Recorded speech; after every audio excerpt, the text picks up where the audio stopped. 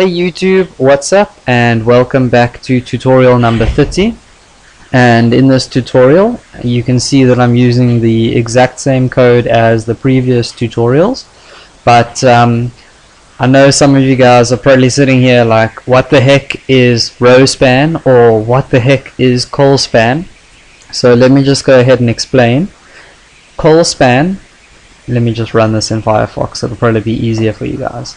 Colspan is when you have a cell, so that's one of these things, that goes over multiple columns. So let's say the word album went over this column and this column, so there wasn't a border here and there wasn't the word track here.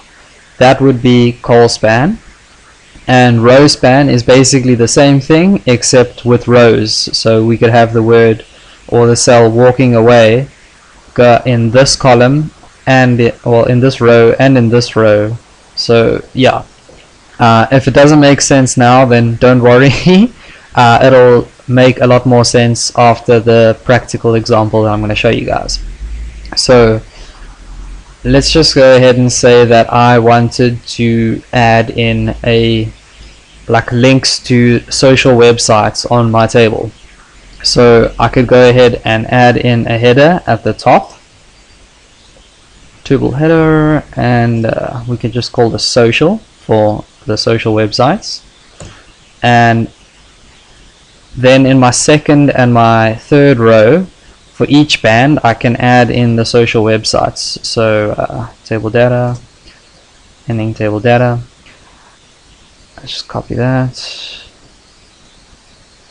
Okay, and we can say that they are on Twitter, and we can go ahead and we could actually make A tags around here, but there's no point. We can just leave it as like a fake link for now, doesn't really matter. And okay, so we've got Twitter, and then we can have Facebook, and I'm actually just going to copy this again. Really lazy work. Okay, paste. So now we have Twitter and we've got Facebook for each one of our bands, and we've got a header at the top that says social. So let's go ahead and save this, go back to Firefox, and if we click refresh, you can see that we now have a cell called social, but it only takes up one column, and our social links are actually taking up two columns. We've got Twitter and we've got Facebook, but the social is only taking up one column. So we can use colspan to fix this. So we can go back to our notepad, and in our table header for social we can go ahead and add the attribute called colspan, and we can set this equal to 2. Okay, so by default colspan is always 1. You never actually have to set it to 1.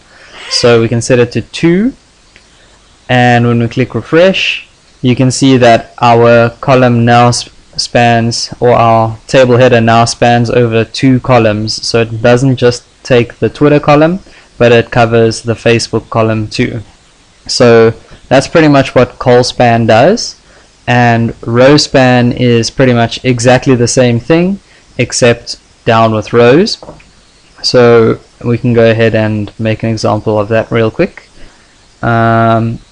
In the third row I'm just going to go and take out my 2 social columns there, and I'm going to save this. And just to show you guys what it's going to look like without those 2 cells there, you can see we now have a row that's only got 3 columns, and then the 4th column, or the 4th and the 5th column, are missing.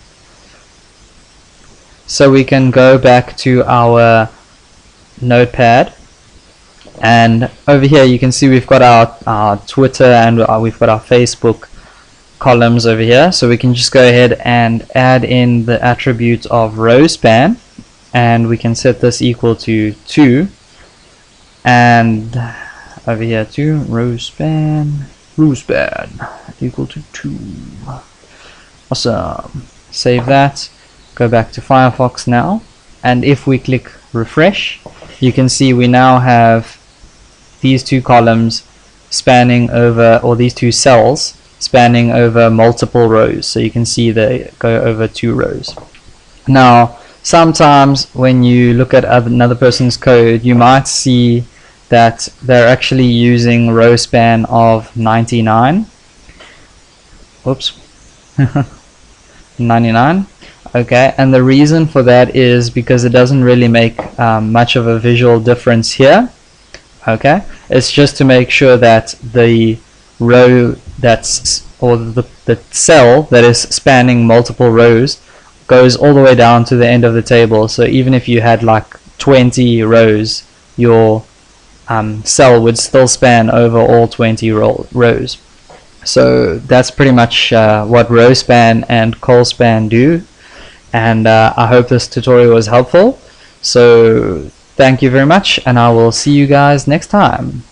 I would appreciate it a lot if you guys really hit that subscribe button, and also don't be afraid to comment, like, or share my videos. It's really gonna help my channel grow. So thanks very much, and I'll see you guys next time.